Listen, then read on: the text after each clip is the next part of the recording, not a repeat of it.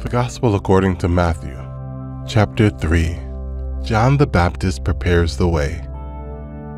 In those days, John the Baptist came preaching in the wilderness of Judea, and saying, Repent, for the kingdom of heaven is at hand.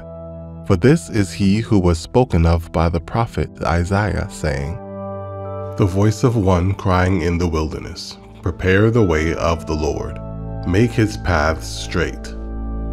Now John himself was clothed in camel's hair, with a leather belt around his waist, and his food was locusts and wild honey. Then Jerusalem, all Judea, and all the region around the Jordan went out to him, and were baptized by him in the Jordan, confessing their sins. But when he saw many of the Pharisees and Sadducees coming to his baptism, he said to them, Brood of vipers, who warned you to flee from the wrath to come? Therefore, bear fruits worthy of repentance, and do not think to say to yourselves, We have Abraham as our father. For I say to you that God is able to raise up children to Abraham from these stones. And even now the axe is laid to the root of the trees. Therefore, every tree which does not bear good fruit is cut down and thrown into the fire.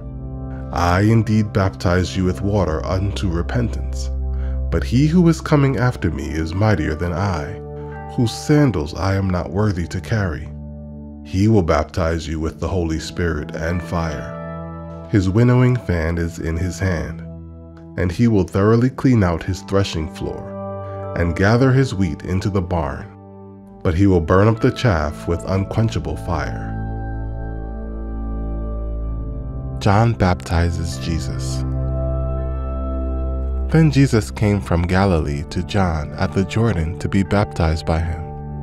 And John tried to prevent him, saying, I need to be baptized by you, and are you coming to me? But Jesus answered and said to him, Permit it to be so now, for thus it is fitting for us to fulfill all righteousness.